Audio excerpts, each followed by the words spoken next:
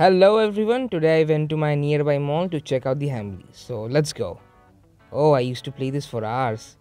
This place really brings back all the memories. Like, I really used to love this game. This kind of stuff just makes me sad. Velociraptor, they're a popular dinosaur nowadays.